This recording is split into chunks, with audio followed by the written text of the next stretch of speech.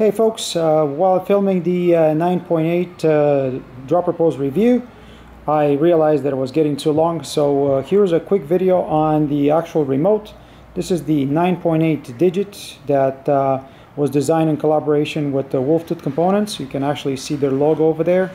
Woolf Tooth calls this remote light action. 9.8 calls it digit. It's pretty much one and the same remote, so here are the details.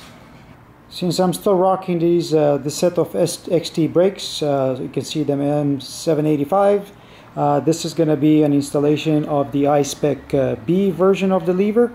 However, I-Spec 2, Matchmaker, or obviously the bar clamp installation, it's pretty much identical with this.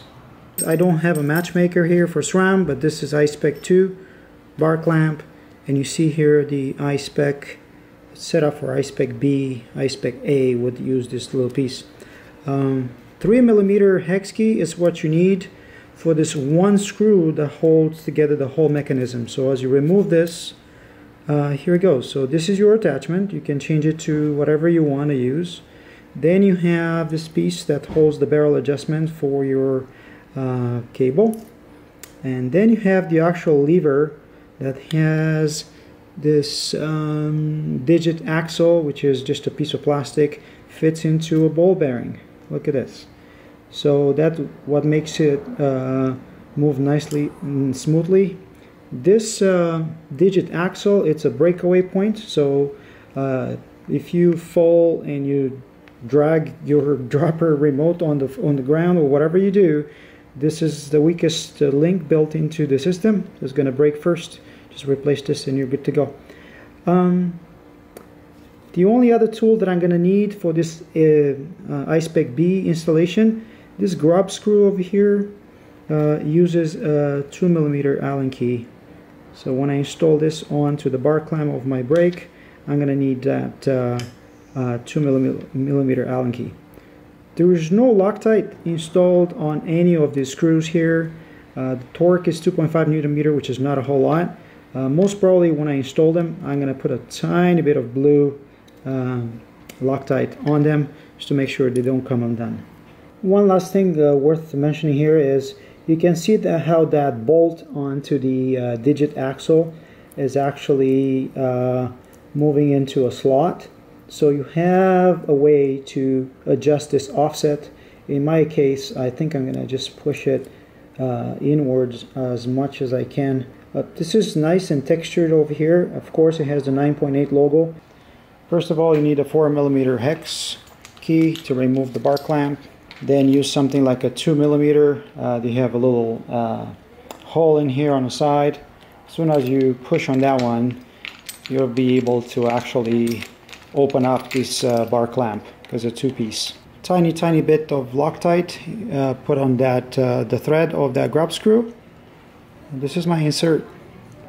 Push it in and lock in place.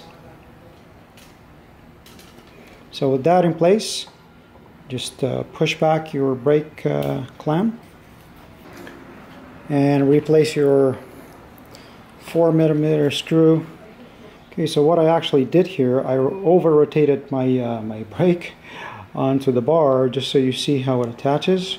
So that's my I-Spec B attachment. This is the attachment point. It's going to snap into place. Snap.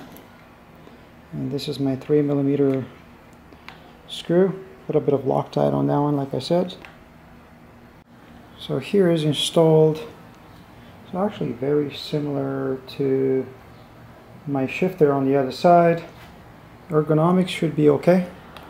Anyway, finally, before you feed your cable through, just use a 2.5mm to unscrew this cable set screw a little bit. Just make room for your inner cable. And then take this barrel adjuster. So turn it clockwise all the way in. And then 1, 2, 3, 4, 5, 6 turns out. Fit the cable through.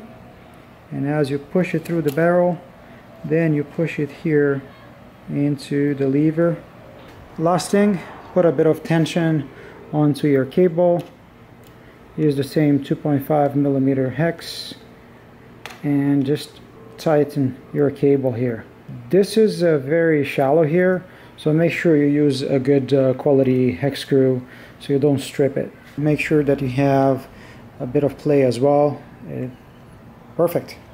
Last thing to do, finally trim the inner cable and use one of the fancy colored cable ends that you have in your toolbox.